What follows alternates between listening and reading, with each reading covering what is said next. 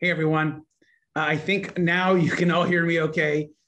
We had our crew in the studio had obviously some technical difficulties, and we are doing this remotely. And so uh, it's okay. And these things kind of happen. So I just want to make sure, most importantly, that we are able to provide all the information that everybody can hear it. So I'm going to take it from the top.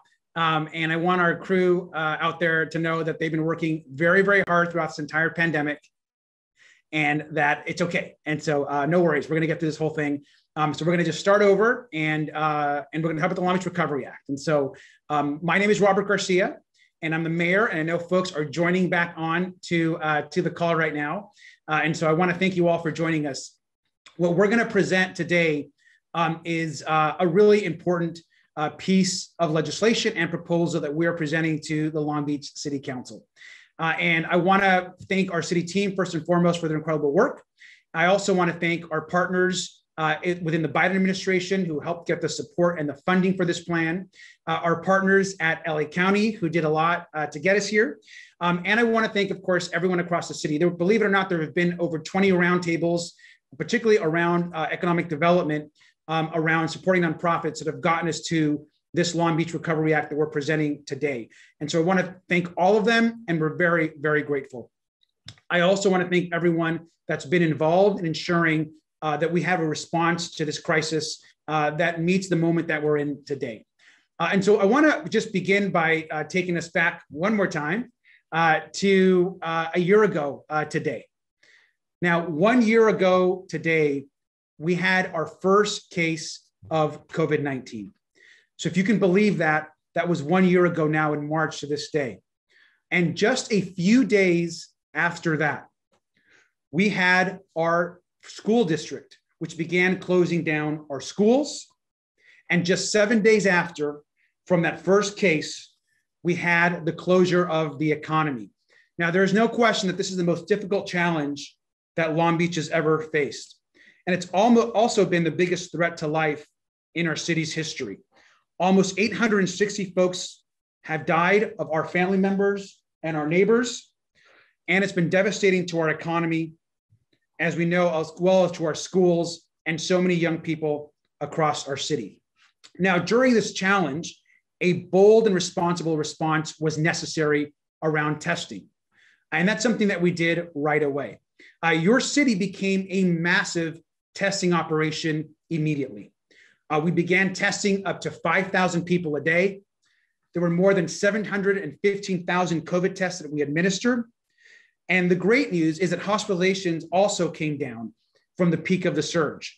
And our positivity rate came down below 2.9%. And it was over 17% at its peak. And so there was really some great changes that have happened. So not only, of course, did testing become something that was a model, and we began testing all over the city. We began going into hard to reach locations. We immediately shifted, once vaccines were ready, to a massive vaccine operation and really became, I think, a national and statewide model around vaccinations. Now, believe it or not, we've done over 132,000 doses of vaccine. 68%, almost 70% now, of all seniors in Long Beach have been vaccinated. Now, that's actually higher than our neighbors in both Orange County and in LA County. We've also offered thousands of appointments to our food and grocery workers, and we've completed nearly all of our educators and school staff. And we're really proud of this because we became the first really health jurisdiction anywhere in the state to start vaccinating Cal State Long Beach faculty, Long Beach City faculty and staff, and of course, our Long Beach Unified educators and our independent schools. And in fact, we will be our first school district that's large in the state to open campuses on March the 29th. And also just today, we're going to be the first jurisdiction in the state to begin vaccinating people with disabilities. And that's something that we're really, really proud of.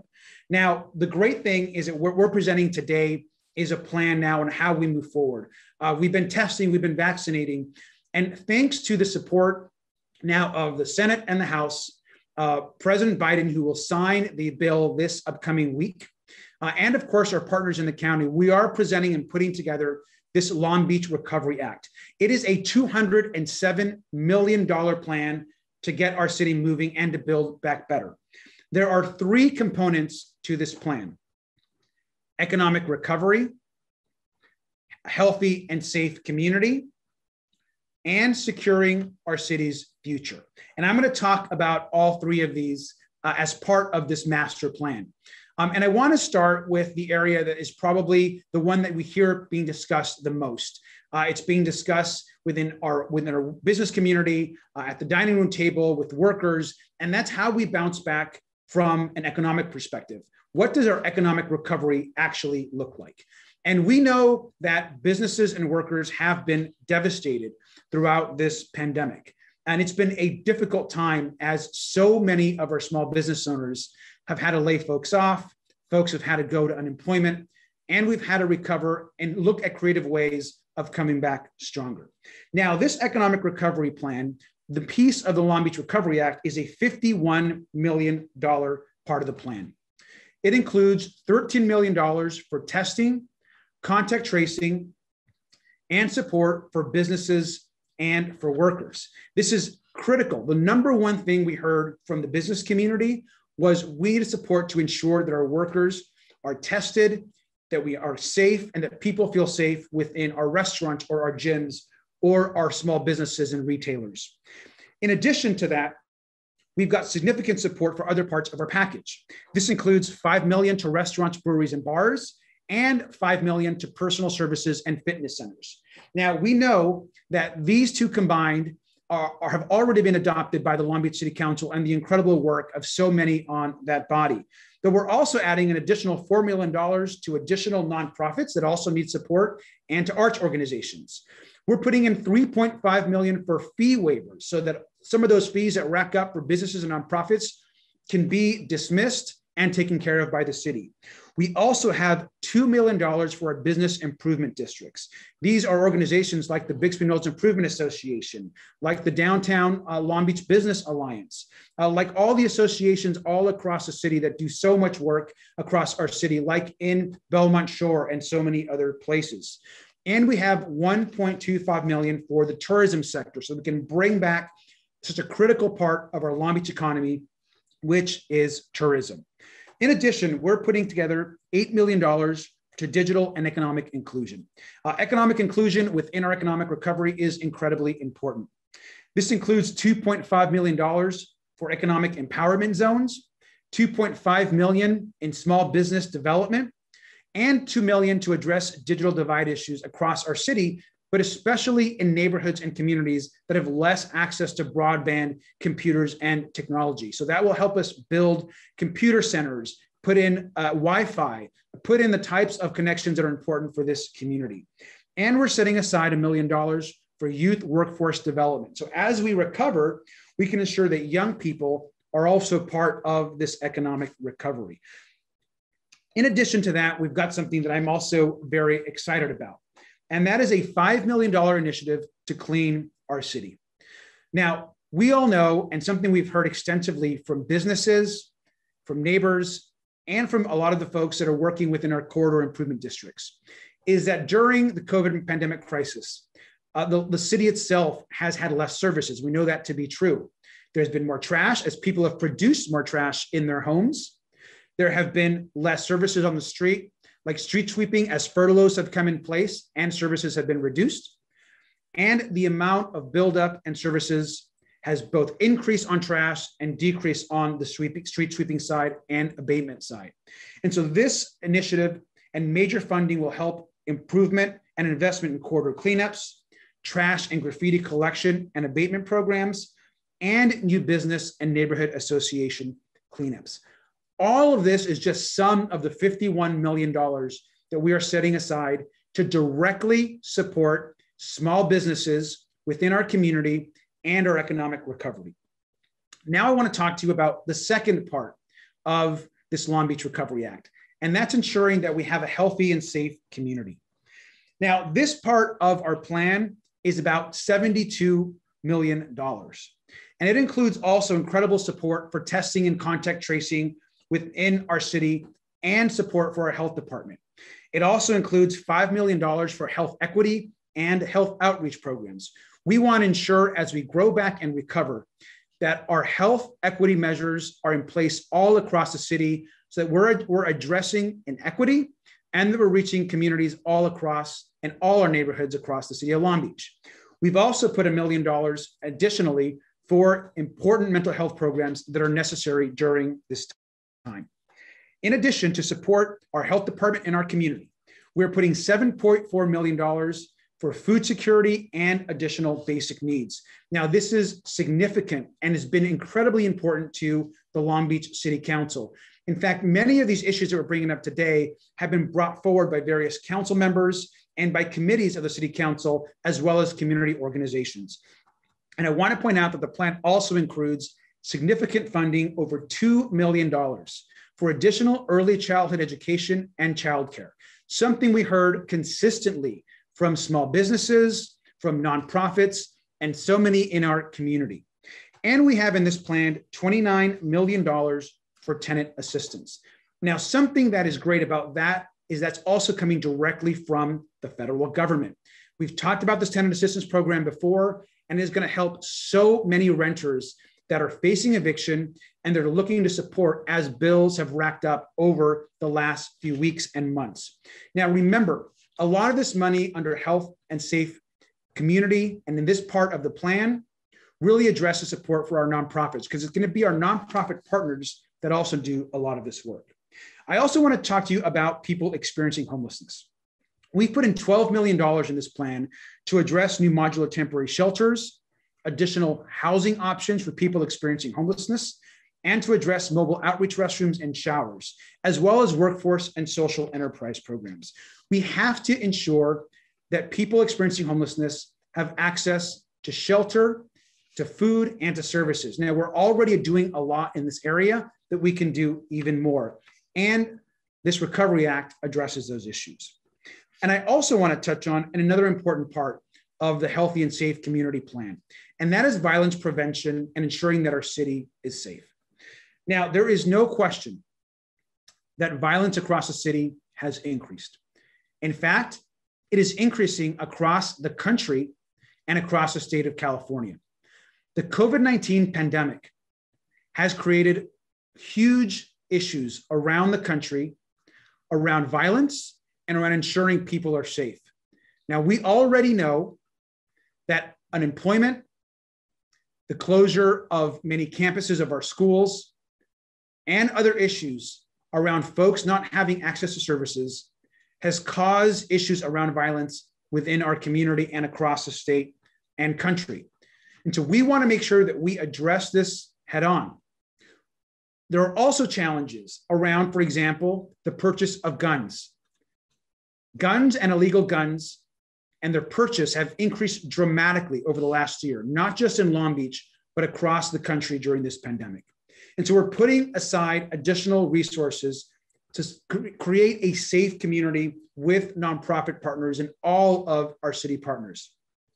That includes investments in our Be Safe Park programs. We're going to fully fund programs across the city to ensure that there's programming in our parks. We're going to bring back midnight basketball and programs like it across our city. We're going to focus on re-entry pilot programs so that folks that are coming out of our prison system and our jail system have access to workforce training and jobs, and invest back into community development programs. We think these are going to be great support to the work that is being done through at the police department, our library system, and our education system. So we're proud to support this part of our Safe Community Initiative. And finally, the third piece of this recovery plan is about securing our city's future. And I want to talk to you about why this is so important. This is an $83 million piece of our plan and critical to our future success. I want to start by talking to you about what might be one of the most important parts of this total plan. During the last year, we spent down $48 million of our city's reserves to address the COVID-19 pandemic, to address testing, to address vaccination, to address the loss of revenue from businesses being closed down. That has been a significant crisis for our city. We have essentially depleted our city's reserves. And thank God that we had a robust reserve program in place to address the emergency in front of us. In fact, I commend our current city council for always ensuring that we had robust reserves in place to address any emergency. And that emergency came in the last year. And so a huge part of this plan is to fully fund our reserves back to where they were pre-pandemic. And I can't express how important this is, that we have full reserves to meet the next emergency. And while I know it's always difficult to set money aside for a rainy day, we must set it aside for the next emergency so that we can address it like we've done this current one. The next part of our securing our city's future is also really important and exciting for us as a community. And that is structurally eliminating the FY 2022 budget deficit. As we all know, our deficit for the next budget cycle that would start later this year and go into all of next year was facing a $30 million deficit, largely in part to this COVID pandemic and its enormous impact on sales tax, on tourism dollars, on revenue coming in from all of our revenue sources across the city. And we've had to accelerate spending in many areas that we were not expecting to meet the serious crisis. What we don't want to do is spend the next year debating how many services we're going to cut, like librarians, like street sweeping, like trash pickup, while we're trying to recover. And so this plan eliminates the structural deficit for an entire year so we can get back to rebuilding our city stronger than ever. And the last piece of our securing our city's future is also ending our furloughs. Now, we know that our city employees have been working really, really hard with furloughs in place to save money. But that also means that as a city, we're getting less services. And that means that a lot of the services that we're used to have been reduced across every single department in the city. And so we will also ensure that we end furloughs beginning in April, and the full city can get back to work, processing permits, picking up trash, serving people experiencing homelessness, ensuring that all of our parks are fully staffed, and that when folks need services from the city, we are here to deliver those services. So that together completes the Long Beach Recovery Act. Now, it is a big plan. It certainly is significant funding. But the great part about this, as we all know, it's a combination of funding that we're receiving from the American Rescue Plan that's passed now by Congress and LA County support that we've been advocating for through our county partners as well. And so this is money that's coming in that would not have been possible without the incredible support of these two partners. I also want to thank, of course, the governor for his support of our vaccination program and ensuring that we grow back and recover as best possible. Now, over the next week and days ahead, the City Council will begin looking at this plan, and we'll be discussing this next Tuesday to ensure that there is also robust community conversation. I also know that many council members are getting engaged with members of the community, and we encourage that. So if the plan needs adjustments, we are also very open to that as well. But overall, it's something that we're very, very proud of. I want to thank all of you for joining us. I want to thank our tech team for making this work and for being so great on getting this presentation back on track. And I want to thank, most importantly, all of our nurses and our doctors and our health team that's out there working every single day taking on this pandemic. It remains the most serious threat to life in our city. It remains a very serious challenge for us as a community. We have to do everything we can to defeat it and ensure that our recovery is stronger than ever. So thank you all very much. Let's be hopeful about our future and go Long Beach. Thank you.